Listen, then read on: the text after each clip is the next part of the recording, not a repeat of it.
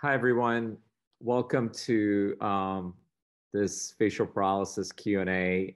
Thank you, Lisa, for organizing today's meeting. It's actually Facial Paralysis Awareness Week, so this is very apropos to be with you and share some of my thoughts on the questions that have been submitted. I'll try to give everyone is at a different probably stage or phase of dealing with either for themselves or a family member with facial nerve disorder. So I'm gonna try to give a 5 to 10 minute summary of a very basic explanation of different causes, types of facial paralysis, how I look at things, and what you need to know about facial paralysis, because the knowledge of your experience as well as the knowledge of what's going on is really, really helpful. Hopefully, you guys can also become, supporters of others in this field and with these same issues. So I hope that we'll be able to give you some level of better anatomic understanding of what's going on.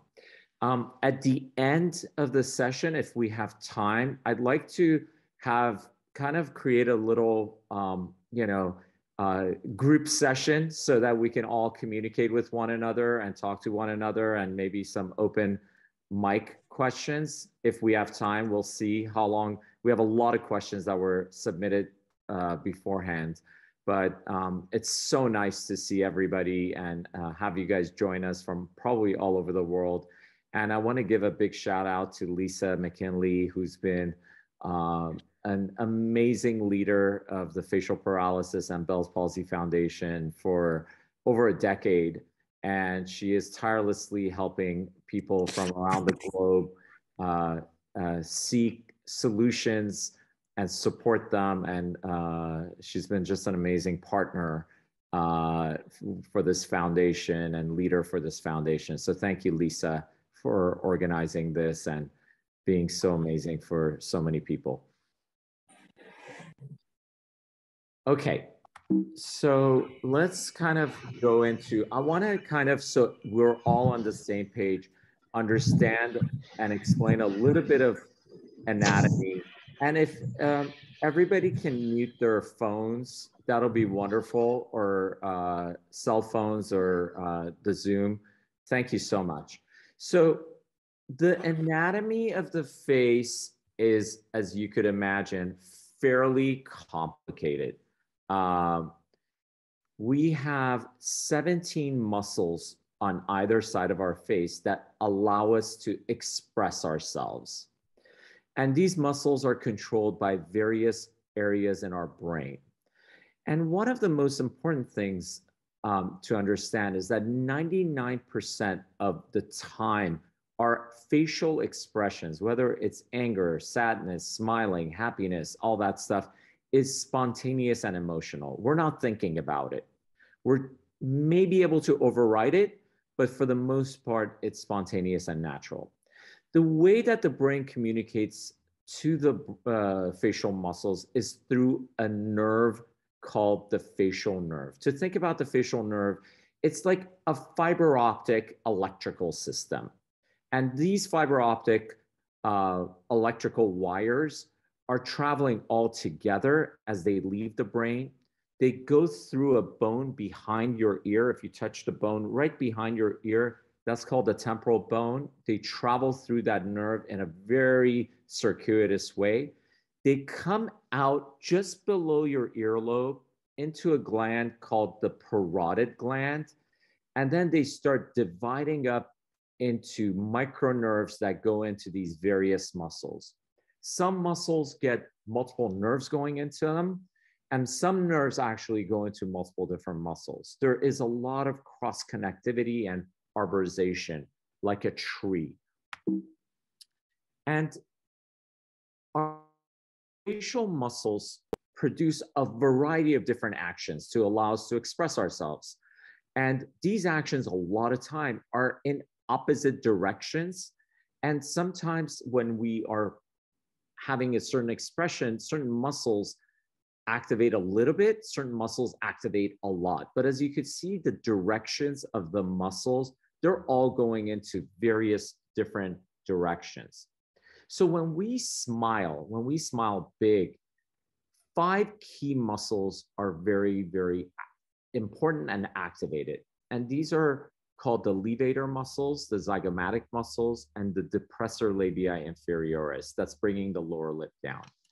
Because what we want in an ideal smile is a spontaneous, natural, and emotive. We want the corner of the mouth to move symmetrically up. We want symmetrical laugh line. We want symmetrical teeth show, which is very, very important. We want symmetrical timing, and we want it to be cosmetic. This is a lady who, I'll show you later, her pre-op had facial palsy that we treated. And again, to get this spontaneous, natural, and emotive smile, we have to really think about maintaining, preserving, or recreating the neuromuscular pathway that I just outlined for you guys. That gives us the only opportunity, the only option to get a great smile. Now, what are the common causes of facial paralysis? By far, the most common is called Bell's palsy, which is a viral induced inflammation of the nerve as it travels through the bone behind the ear. It's commonly thought to be the herpes simplex virus, the cold sore, that causes Bell's palsy. Another very related cause of facial paralysis is Ramsay-Hunt syndrome. It's caused by another virus, the varicella zoster virus, the chickenpox virus, that causes shingles. And this comes not only with facial paralysis, but a lot more complications like rashes in the ear, worse hearing loss, dizziness, etc. So these are, I would say, the 2 most common causes. The other very commonly seen in my practice are people who have brain tumors, such as acoustic neuromas, meningiomas, etc., that are involving the area just as the nerve travels through from the brain into that bone behind the ear. Now, typically speaking, these are benign brain tumors. They themselves don't cause the facial paralysis. For the most part, the facial paralysis takes place after surgery or during surgery. The nerve gets stretched. Maybe it loses a little bit of blood supply. Maybe it gets damaged because it's involved, wrapped around with the tumor. So it is a very common cause that I see, but it's not as often as Bell's palsy or Ramsay-Hunt syndrome. Trauma to the bone that's behind the ear can also sever the nerve. Patients can be born with congenital or developmental paralysis that affects either one or both sides of their face. If it's both sides of the face, we typically look for syndromic issues, and typically they have Mobius syndrome, which involves not only the facial nerve, but also the nerve that goes to the eye muscle. Tumors of the parotid, either benign or cancerous, can cause facial paralysis. Lyme disease, that we didn't talk about earlier, is another infectious disease that can cause facial paralysis. And stroke is a common presenting cause of facial paralysis, but a lot of people who have a stroke, if they fortunately survive, the stroke is not severe enough, and many of the patients actually get their facial nerve issues addressed and resolved. Regardless of the cause of facial paralysis, there are certain common types that we see, results that we see. So this is a young lady who has Mobius syndrome. She is trying to smile, but she just can't. There's no activity. There's no movement. You see, she has a symmetrical face, but she has no ability to express herself, which is devastating and very, very, very challenging. The young girl in the center has a complete one-sided paralysis. So there's no activity on the right side of her face. All the activity is on the left side. We see her eyes can't close well. She does not have a laugh line there. The corner of the mouth is down. She can't show her upper or lower dentition on the right side. The last individual you see here is someone who has synkinesis. So she had a facial nerve injury that did not cause complete paralysis. It regenerated, but it regenerated irregularly. I'll show you guys in a second what happened. So if you see the left side of her face, she actually has a laugh line. She actually has tone. She has muscle activity. She actually, her eyes close when she's trying to smile. So these three are very, very different. And then there's other types of facial paralysis, something called a congenital unilateral lower lip palsy, where there's really no problem with the upper lip and the corner of the mouth, but more of a problem of the lower lip moving down. This is actually a very, very common cause of facial paralysis, but it's pretty much either unidentified or parents take their kids to the pediatrician and they're like, oh, don't worry about it. It's also called an asymmetric crying facies. So it's a pretty common cause of facial paralysis. And the last common type that we see is what I call a mixed partial paralysis. You kind of have some activity, but it's not synkinesis, and there's some activity in the lower face, maybe not in the mid face. So it falls under almost no category. Now, what happens when a nerve gets damaged, whether it's from Bell's palsy or post-surgical from an acoustic neuroma or whatever? So if the nerves regenerate, if the nerve is not fully cut and is just injured, for it to normally regenerate, each of these micronerves need to go back to where they were supposed to go. So this is a normal facial nerve regeneration. So there are a lot of patients with Bell's palsy that regenerate completely normally, about 70 to 75%. Now, for a patient that has no facial nerve regeneration, what happens? Like, let's say there's an acoustic neuroma, let's say the nerve has been cut in a surgery, then the nerves just don't regenerate. There's no connections, right? So the muscles of facial expression do not get any nerve input. And as a result, they will atrophy like this. Everything will fall down. The muscles, after a certain period of time, will atrophy if they're not renervated, if there's no neural input, whether from the facial nerve or some other nerve source. And this individual that has complete paralysis is someone who had an acoustic neuroma. The neuroma was removed and the nerve, for whatever reason, was injured at the time of the surgery or did not get adequate blood supply and never regenerated. Now, what happens when the nerve gets damaged and we get synkinesis? In that case, the nerve regenerates, but they crisscross, they miswire, and sometimes certain nerves don't actually get activity back.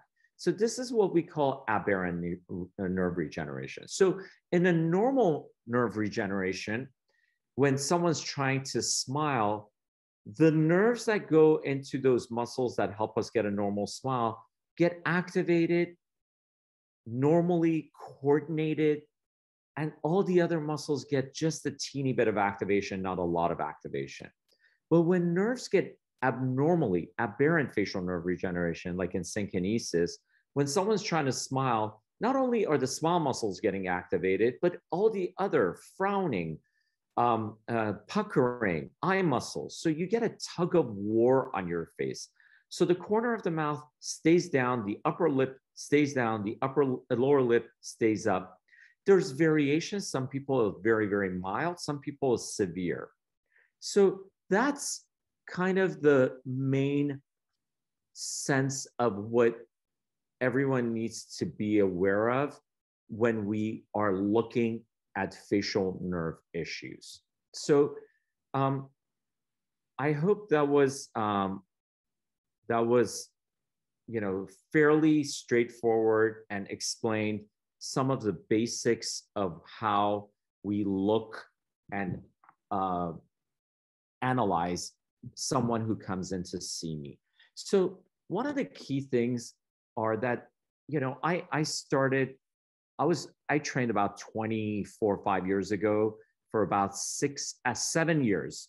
And during that time, things were pretty static. There wasn't a lot of treatments. And then when I started my practice, we started doing a lot more cutting edge advanced treatments that helped a lot of the patients who have complete paralysis get their smile back.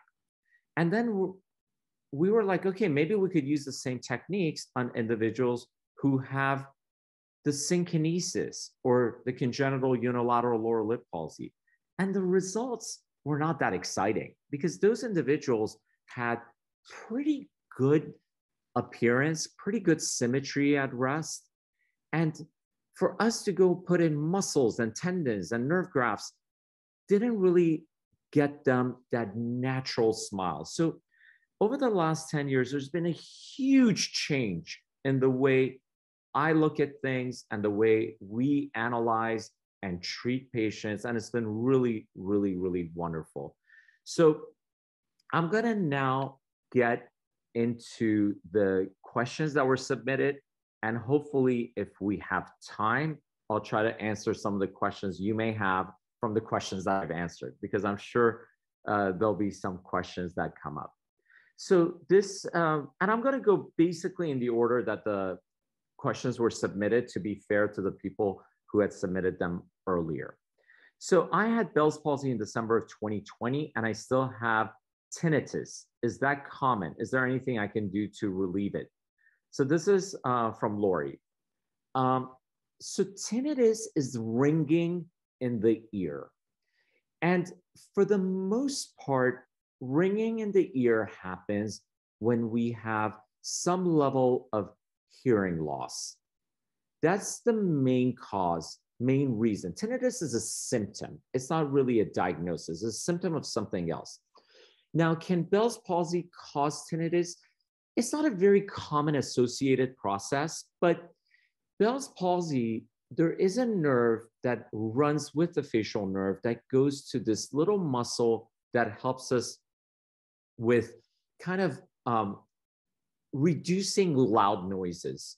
So if that nerve also has synkinesis, then potentially there could be some difference between the two sides, and you can have tinnitus. So my recommendation, obviously, make sure, I'm going to preface all my recommendations by saying these are all not real medical recommendations. It's just suggestions, because you have to get seen by a facial nerve expert whenever you have facial paralysis. It's really, really important, because there could be some very complicated process that's going on that's not related. There's a lot of misdiagnosis, quote unquote, of Bell's palsy, and we'll get into it. Somebody put a really good question to that for that. So always see a facial nerve expert somehow, either through virtual evaluations or in person. And that's the one saving grace of COVID, is that, I've been doing virtual evaluations and virtual discussions for a long, long time, but I think people are now a lot more aware, and you can be in, Europe and get a virtual evaluation with a doctor in, California. So it's kind of cool. So definitely go see someone or talk to someone. But the most important thing is get a hearing test by ENT doctor, so that we make sure there's nothing else going on. Also get a full evaluation and see what is happening, because this is one of those situations, maybe an MRI of the inner ear is important and the brain is important, because sometimes people get misdiagnosed with Bell's palsy, but they may have an acoustic neuroma. So this is very, very important to follow up. The second question was, how likely is Bell's palsy to recur?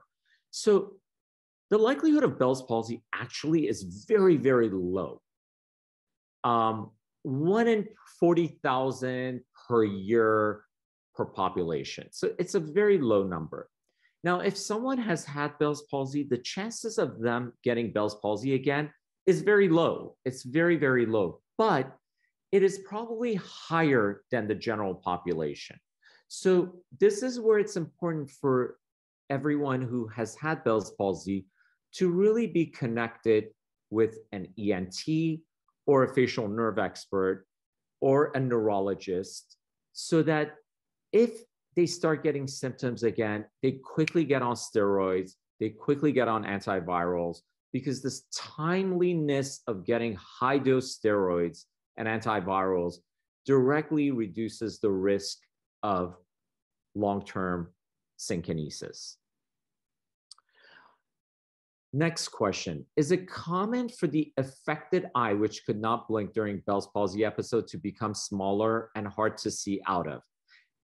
This is Wendy. Wendy, great question. And I just showed you an example of what happens, right? Someone at the beginning of your Bell's palsy, your face has no activity, flat. There's no nerve going in.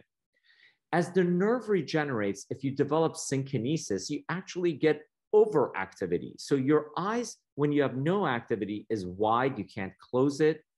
But when you get overactivity, it almost closes too much. That's why we oftentimes use either nerve procedures to reduce the overactivity or Botox to reduce the overactivity, or both, as we've seen in my practice over the last few years.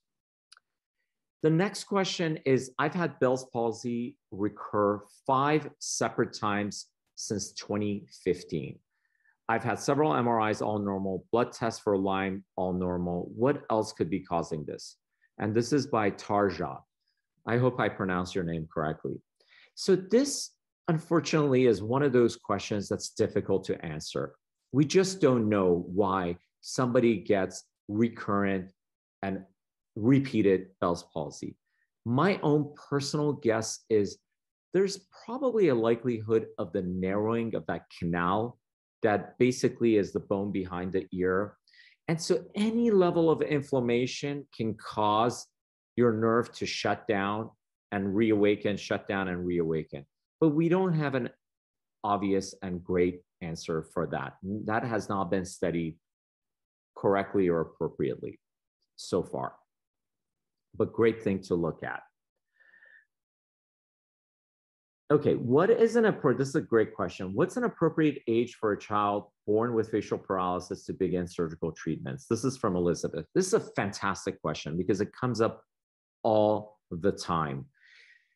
And the answer to this is a little complicated because my personal opinion is as early as possible, because we want your children to have confidence and improve quality of life. Everything we do for anyone who has a facial nerve issue ultimately is to improve the joy of life, quality of life, confidence. Go out there, not worry about your facial difference. So the earlier we get to treat children who are born with facial paralysis or develop a facial palsy, I believe better, especially before they go to school, even preschool or elementary school.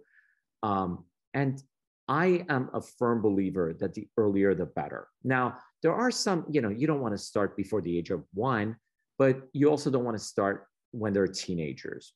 The other thing that I always tell people is that this is something that as a parent, you need to get educated, learn everything you can, and you can't push this off till the kids are 18 or 19, in my opinion. I mean, you could make a decision of saying, no, I do not want to have any treatments for my kid, but don't push it off till after they're adults, because these facial differences, facial paralysis in children, long-term can be significantly impactful in their life, in their socializing and their confidence. We know that, for some of us who had really bad acne, how hard it was to go to school when you had like a big, acne on your nose or face. Imagine when there's facial differences, when your smile isn't great and people are teasing you. So I'm not saying everybody needs to have surgery or treatments, but I do think it's a decision that parents need to make early on for their kids and for their kids' wellness. All right. Next question. What non-surgical treatment options are available for synkinesis? So Synkinesis, like I was saying earlier, the treatment options until a few years ago depended really on who you went to. If you went to a neurologist, they would say, congratulations, you've recovered from your treatment, and go on and live your life. Then about 7, 8, 9 years ago, I think a lot of neurologists and a lot of plastic surgeons really started advocating the use of Botox. And then I think plastic surgeons also started using some of the techniques that we had really gotten good at for patients with complete paralysis on patients with synkinesis, but the results were, I would say, less than great. So today, the way I look at it, to get the best outcome, we need to combine treatments. It's just like heart disease. Someone who has multi-vessel disease, they may need to have surgery, they may need to have stents, they need to have a good diet, they need to exercise, and lifestyle changes. And Bell's palsy and facial paralysis is very similar. We need to do great physiotherapy and neuromuscular retraining, and there are now a lot of great experts that are doing it. Botox and fillers, I believe, are really important in the treatment plan for people who have synkinesis and people who don't have synkinesis, to create symmetry, reduce overactivity of the platysma that can cause cramping and pain and suffering for a lot of people, to reduce the narrowing of the eyes, to improve the symmetry of the eyebrows.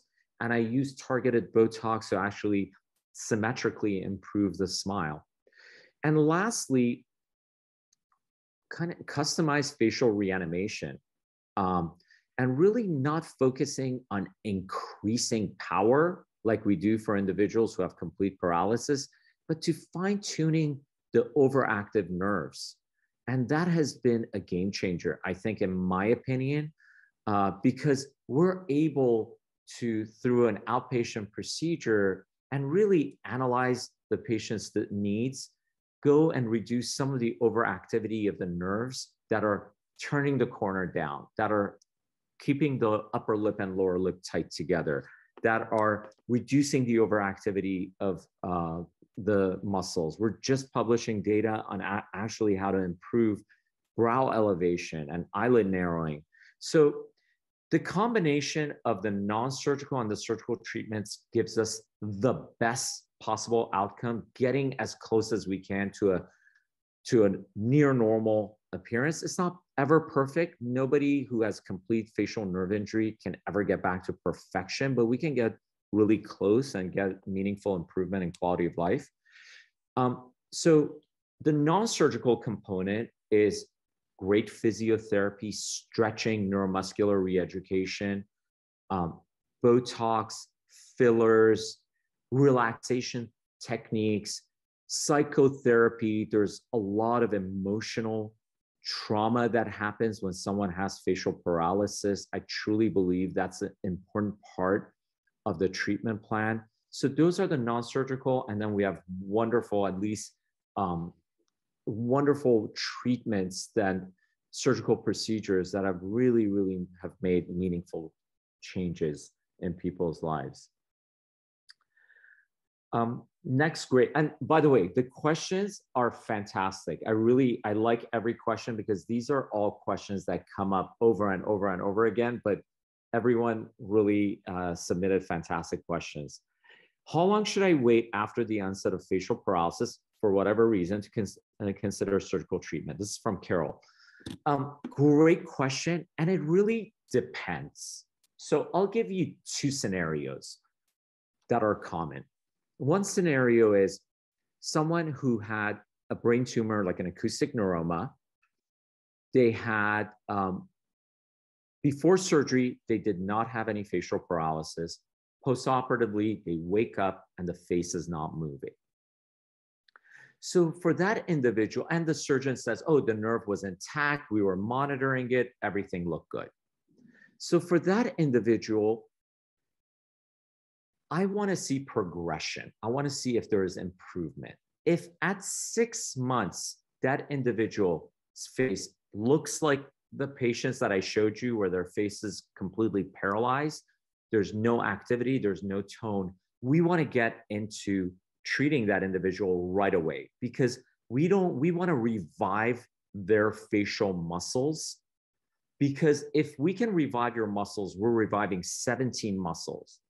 If we go do a muscle transfer, we're bringing one muscle. So reviving someone's muscles, really, really important. And we have wonderful techniques that can really do that. And then we can add a spontaneous emotional factors as well to help that individual smile really, really naturally. So that individual, 6 months, because studies have shown that every month after 6 months, the chances of the muscles reviving becomes less and less and less. Your best chance is early. Now, we can, if someone presents a year and a half later, I would still do that. But really, maximum time is 2 years, but the results are not as good at 2 years as they are at 6 months. So that's a very important issue. The second issue, the second common consideration is someone who had been diagnosed with Bell's palsy. At 3 months, their face starts regaining tone. We start seeing a little laugh line. We start seeing some eye closure. That's good news. That means that they actually truly have Bell's palsy and they don't have some other process like cancer or something like that. If at 3 months they have no activity, we want to get an MRI. We want to get a CAT scan. We want to really start investigating that because they may have been either misdiagnosed, but really the diagnosis of Bell's palsy is in place when we see tone back. If we don't see tone back, we want to investigate. So if at 3 months they start regaining tone, they start having activity, then we continue observing that person. Maybe we can do a little Botox, maybe we could do some physiotherapy, no electrical stimulation. That has been shown by many studies that doesn't, in fact, it may cause more synkinesis. The jury is not out on it, but there's been enough indication that maybe it doesn't help. And I'm going to watch that individual very closely over the 6, 9, 12-month period. At the 12-month junction, if the synkinesis is stable, not changing a lot, then that's when I like to proceed. I used to treat people, oh, let's try a little, Botox, physiotherapy. Great. Those things are amazing. But to me, we just couldn't get the smile great without surgery. And that's the key, because people want a complete improvement in not only their eyes, not only the tension, but their smile. So that's why I combine these treatments. So we want the synkinesis to be stable, or the facial nerve regeneration to be stable.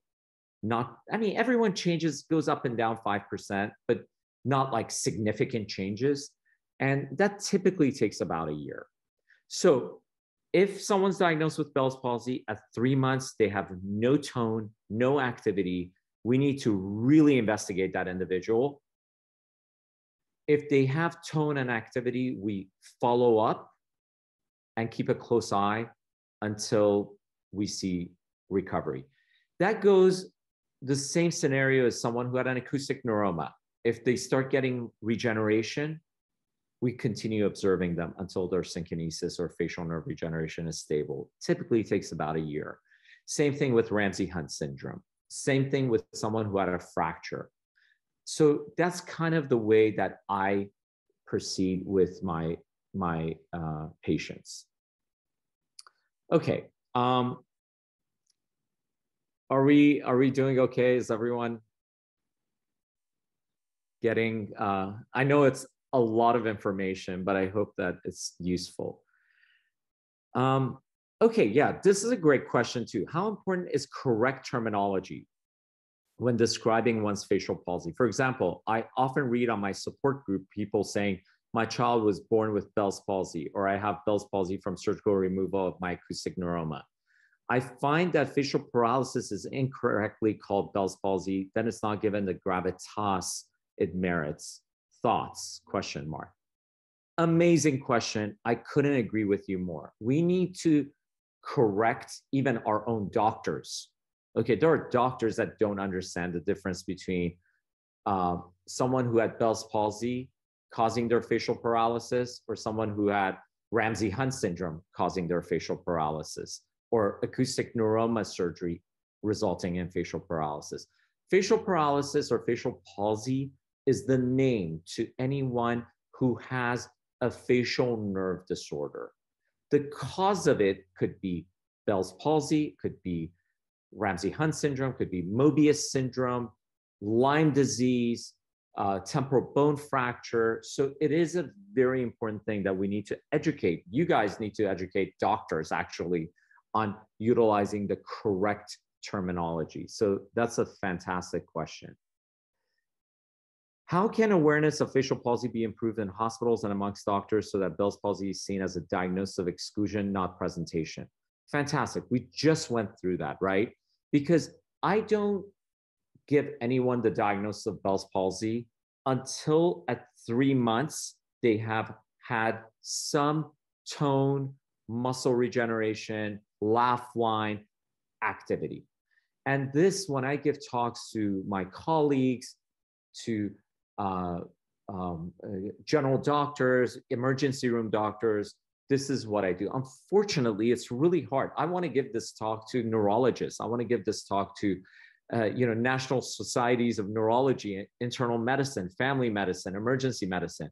It's really hard to actually get an invitation or actually be able to, because it's just, there's preconceived notions about this and they don't find Bell's palsy a very important and exciting process. So it's really, really hard to do that. But thank you for bringing that up.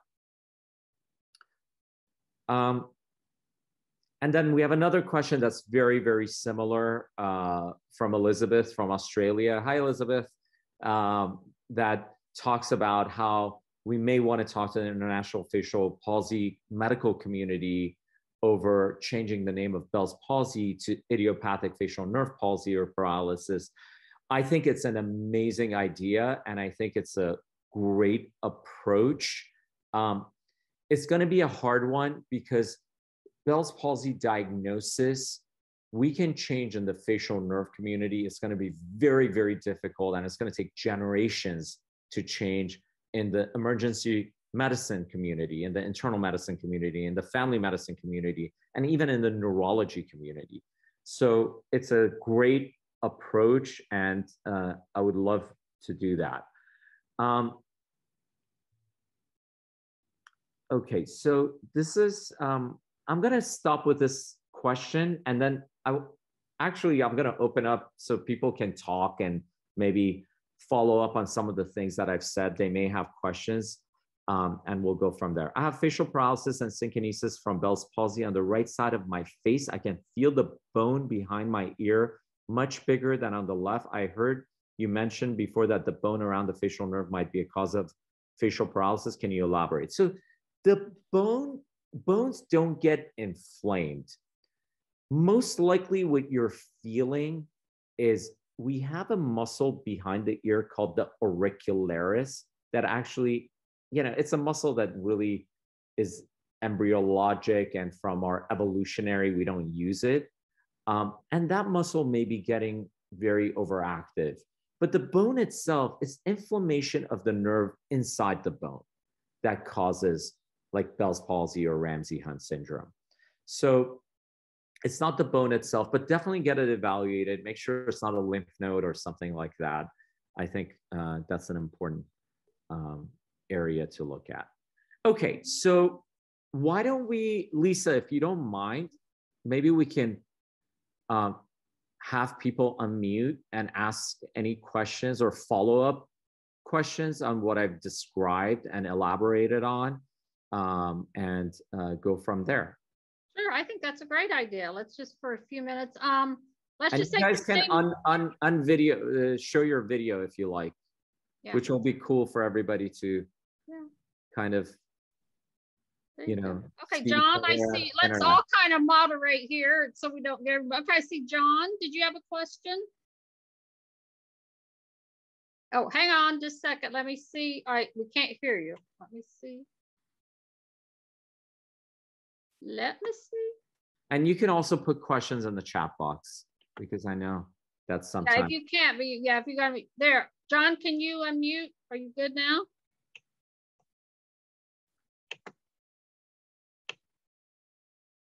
Let's see. Oh, hang on. There we go. You should be unmuted. And you can, if we can't hear you, you can type it in. Can you, Lisa, unmute everyone? I think you muted everybody. Okay, now I think everyone's, no. Can you see if you can? I don't have a group unmute, but I can go here. I can do, here, let's start. I think you can unmute yourselves, can't you? So let me hear, we'll go. Is there anyone else that would like? I have a question. Okay, great. Go ahead. I'm sorry. I had paralysis because my English is a little difficult. Okay, I had a brain tumor in the left side, and I had a brain surgery and approach retrosigmoid, and I had paralysis in my left side. And I had many surgeries for recovery, my symmetric, but not my improvement. And my question is,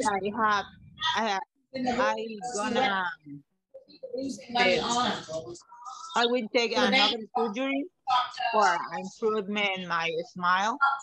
It's like a I'm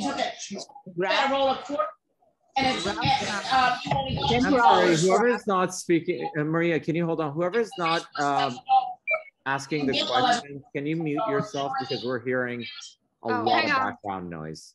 There, I've got. They decided they weren't because they lost so much on it. I think Maria, is that your family? I'm sorry, I can't. I think everyone else is muted. Okay, no problem. Okay, or if you go ahead, Maria, and then we'll take. Yeah, if we can. Yeah. My question is, I gonna take another surgery for temporalis graft and for improve my smile. Okay. It's good this surgery because I wanna show my teeth, you know, because my smile is not complete, it's so asymmetric. Yeah. And then my question is, good this surgery improved better than the smile? So it's a really good question, difficult question to answer, honestly, without doing full evaluation of what's going on. Definitely the temporalis tendon transfer is one of the lovely tools that I like using for some of my patients, not all of them, depending on the situation, circumstance, process, age, what the desires are, what they've had done before, and so forth. The limitations of the temporalis tendon transfer are that it doesn't provide a spontaneous, natural emotional spa because it's activated by a different nerve than the facial nerve. It's activated by the trigeminal nerve. So you have to bite down to get the movement. So it's really good for two things. One is it does give a nice lift and of the face in that area. And number two, it does give, when you bite down, some activity and a movement. It may involve the teeth or not. The scenarios I really love using the temporalis tendon transfers are three scenarios that I really like. One, in individuals who've had cancer of the parotid gland that is extensive and involved the nerve and the muscles and so forth.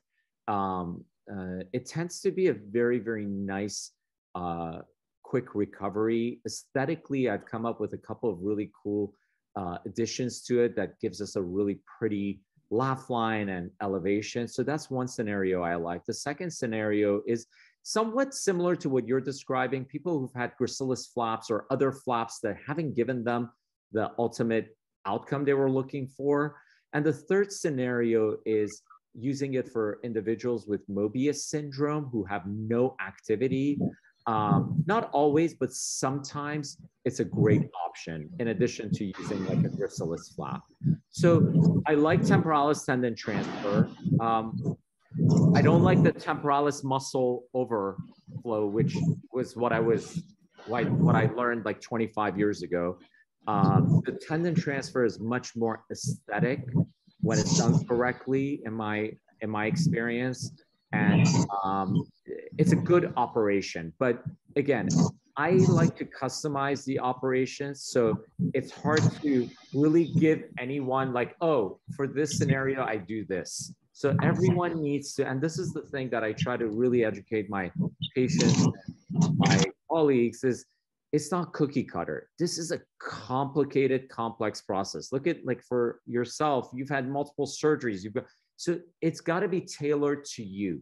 And that's why I do every procedure that's available, but everyone gets a different procedure, maybe a combination, and everyone has a very, very different approach. So there's no cookie cutter situation in this. Okay, thanks. Dr. Z, I'm going to read a couple out of the chat real quick. And then I think Annie, was this from you? If you want to mute too, you can go ahead and ask this then. Hi, thank you. All right, go ahead. You can ask. Hi, Annie. Hi. Yeah, I just recently had heard that surgery to correct synkinesis or to help with that was discouraged once we get older, that maybe the results aren't as strong. I'm just wondering, the synkinesis seems like the older I get, the worse it is. And so is it something that I need to kind of act on instead of keep dreaming about? Yeah. First of all, I thank you for that question. Great question.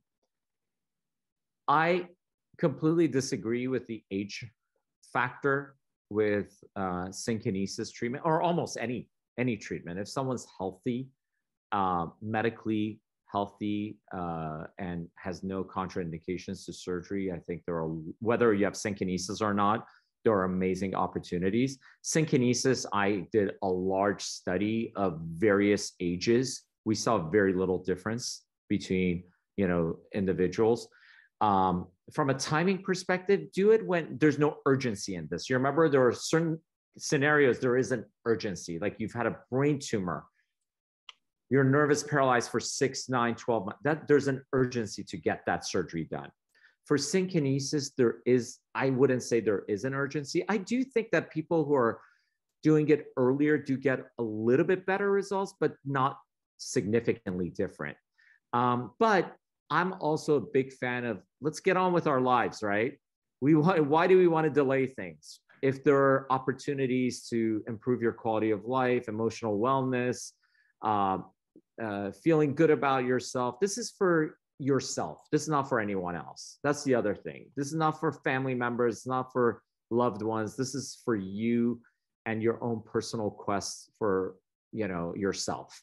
So waiting around also, I'm not a big fan of that either. I think, like, whenever you're ready, emotionally, physically, go for it, and yeah, there are risks, very minimal for the most part, outcomes really great. And, the majority of people, are, at least, again, I can't speak for, other facial nerve experts, but, our facial nerve procedures satisfaction rates are really, really high. And higher than most other plastic surgical procedures, interestingly enough, including rhinoplasty and breast augmentation and tummy tucks and all the cosmetic procedures. So it's pretty wonderful to proceed with that. Great, thanks. Thank you. Christy, you had typed in a question too. Do you want to ask it, or do you want me to read it? I think if you want to unmute yourself, or I can read it. There she is. Am I unmuted now? Yeah, you're great. Christy. Go ahead, Christy. Hi. Okay, hi. I'll just read my question. I had an acoustic neuroma, and I had facial paralysis as a result.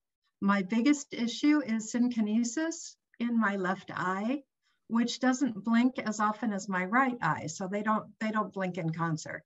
I also have no tear production in my left eye. So I use a lot of product in my eye because it's dry all the time. And when I cry, I only tear in my right eye. So my question is, will I ever have tear production again in that eye? Or How is that long ago permanently was damaged? your acoustic neuroma? It was in 2017. Okay. Unfortunately, I doubt a lot is going to change because you're now about 5 years almost Yeah. from your surgery. So I think what you see is what you're going to have. Maybe a little better once in a while, maybe a little worse once in a while. Now, some of the cool things, the tearing, I don't think we're going to be able to help with that, or anyone, because tearing is mainly related to two reasons people tear. One is actually from dryness, right?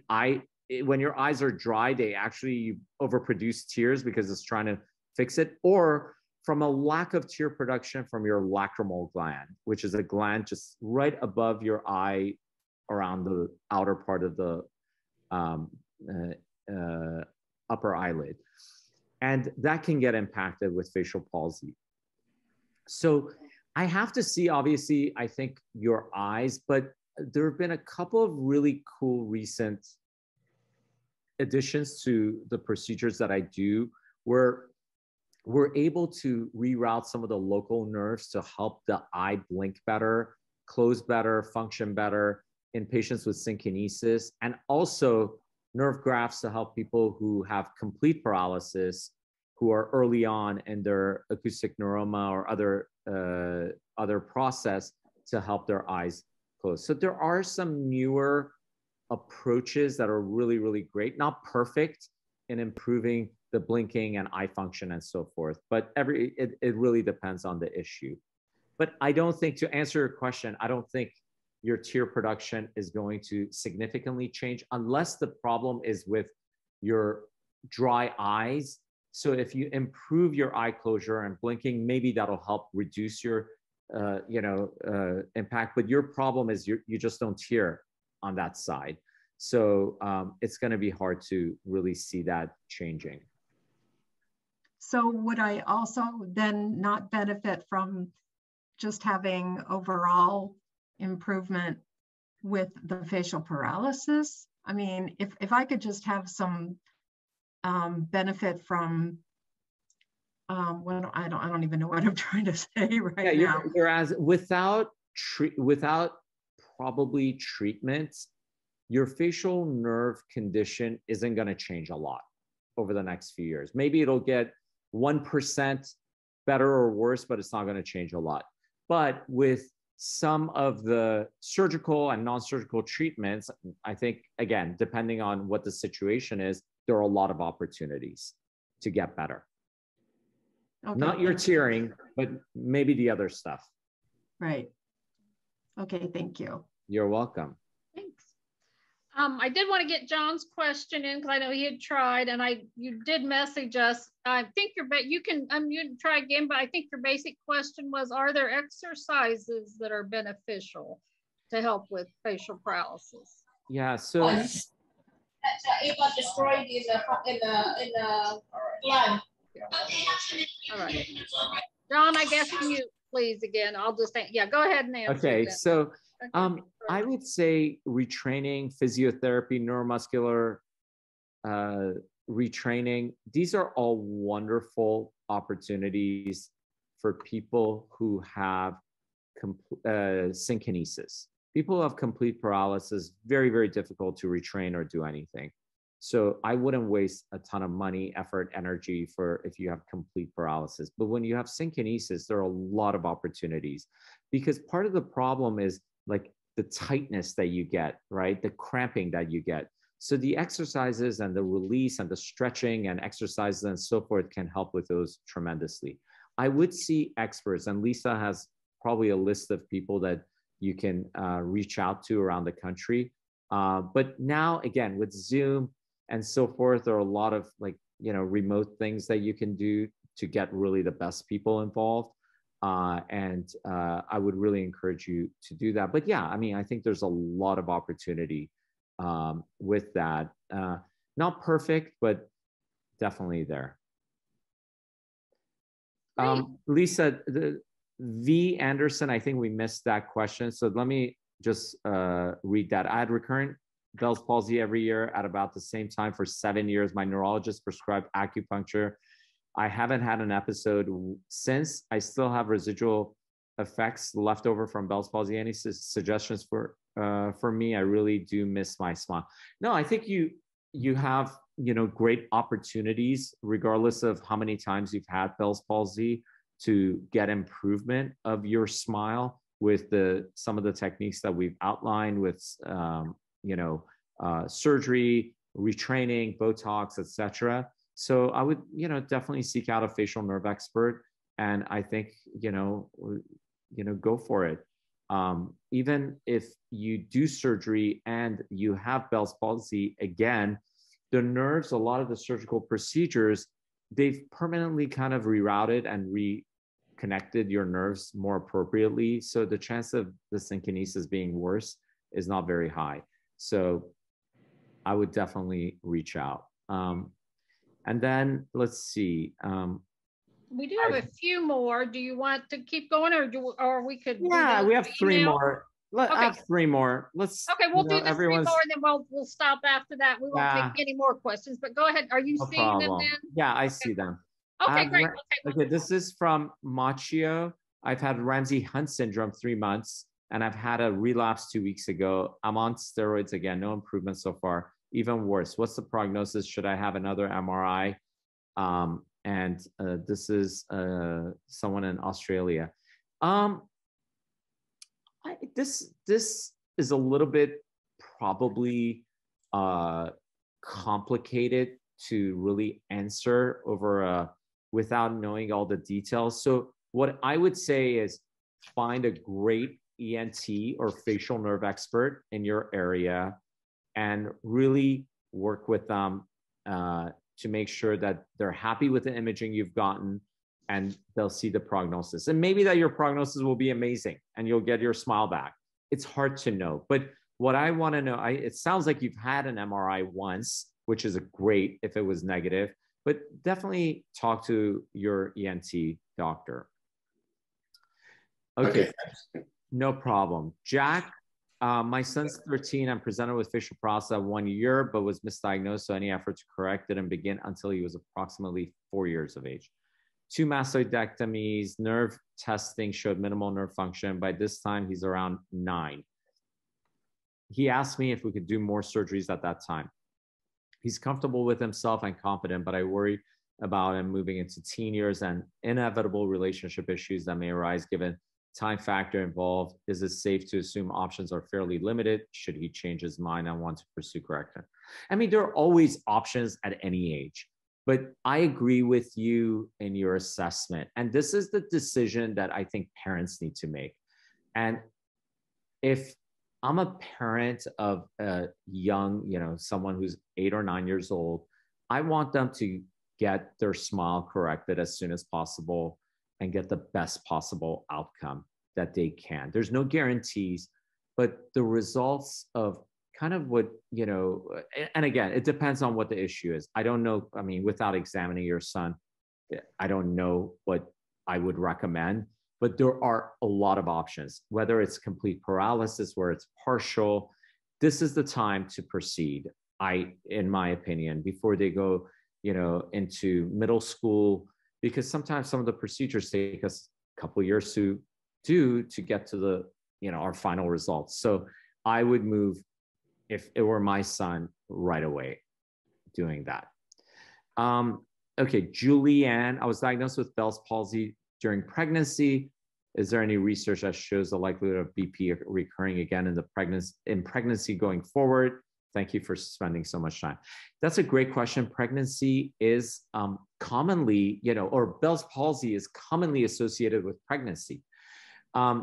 have I seen patients who've gotten Bell's palsy twice in 2 different pregnancies? I actually don't think I've ever had a patient like that. Maybe I have and I don't remember. So what I tell people is, listen, move forward, do what you would have done, whether you would have had Bell's palsy or not. That's, again, what I would do. Everyone has to decide on their own, because the chances are pretty low. And, having, your family, the way that you want is precious. So in my opinion, if it were happening to me, I would go for it. I think that's it. Any other comments, I saw thoughts? Jennifer. Yeah, Jennifer, you did ask about some online Facebook groups, and I'll post we were going to do that anyway. I'll post on Facebook, and I'll send you the list of them too. There's several to fill in the gap between, we have meetings, which I know aren't very frequent right now, and with COVID and everything, we haven't been able to meet physically, but there are several online Facebook groups where you can immediately get answers from other people. And Elizabeth, I don't think Elizabeth's not on here. She has a really wonderful group, and there's a few others. So I will post that, and Jennifer, I'll send you a link to that too. But Dr. Zizadeh, closing thoughts then? No, this has been wonderful. I kind of actually like the Zoom format. I've done a lot of Facebook Lives. I like the Zoom format. It's kind of cool. We can kind of interact a little bit. Yeah, I like it. Yeah. And I think people can interact with one another if they like. So this was really nice. And wonderful. Thank you for organizing. I'm really, really happy to be here, and I am passionate about getting better and better and better results, and helping people kind of achieve everything they want. So this is really exciting, and thank you for including me.